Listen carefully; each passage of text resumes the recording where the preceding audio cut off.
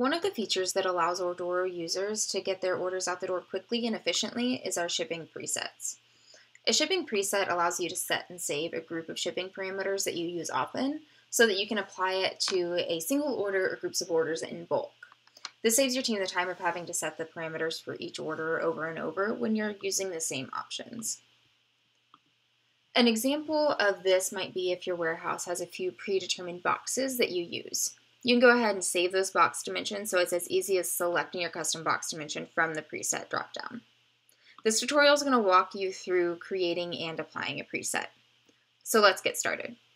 In order to create a preset, we're going to go to Orders and select an order. This is going to pull up the shipping label panel over here on the right. And over here, what you're going to do is set any parameters that you want to save in a preset.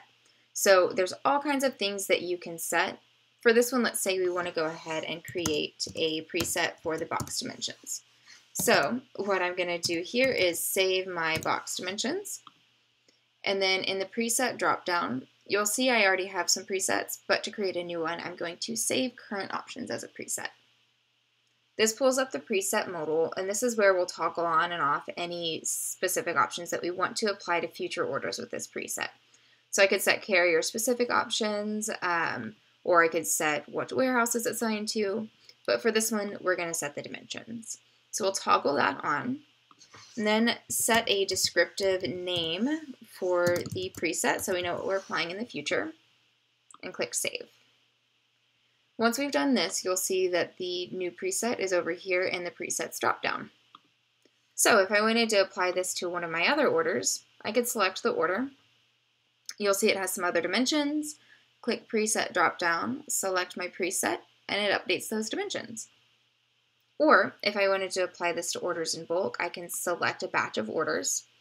Anytime I select 2 or more orders, it's going to pull up the bulk update options over here in the shipping label panel. So to apply a preset to all of these, I'll click Presets, select the preset from the dropdown, and hit Update Orders. Once you do this, you'll see it kind of working through and applying these new dimensions to the orders. Once that's complete, you can go ahead and hit Create Labels or modify any orders and then create your labels in bulk. To find out how to save even more of your valuable time when shipping, check out our tutorial on using these presets with our automation rules. Thanks for watching.